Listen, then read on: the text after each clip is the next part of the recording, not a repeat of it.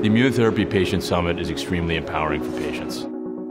Educating patients about their options to be on the front foot about advocating for themselves, especially at a time as exciting as this, when immunotherapy is really making a difference in patients' lives. I definitely wanted to be a part of that.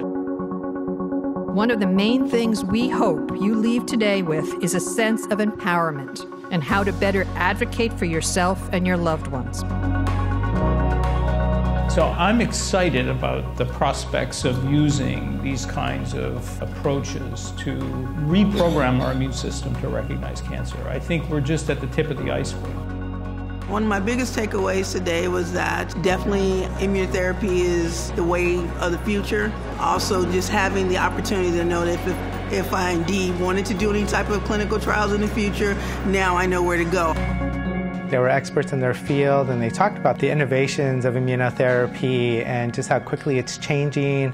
You could tell that they're very happy to be here and to share their excitement and their knowledge with participants, with patients and caregivers. Historically, very, very few patients actually participate in clinical trials. I think that's really changed in the era of immunotherapy, and it's been a benefit for all of us in advancing research and care.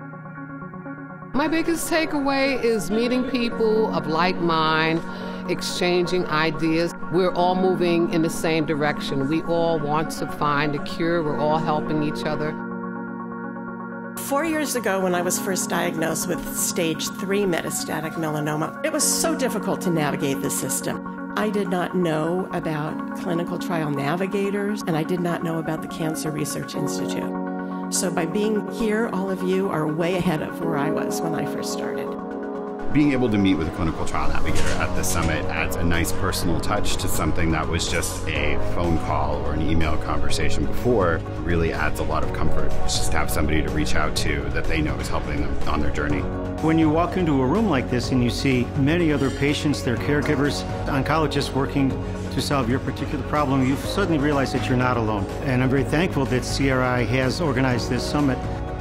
So here's an opportunity for patients and caregivers, for scientists and researchers to get together and begin to ask questions around what immunotherapy is and what it can do, what it can't do. Come to one of these summits, ask the questions that you want, and really be better informed.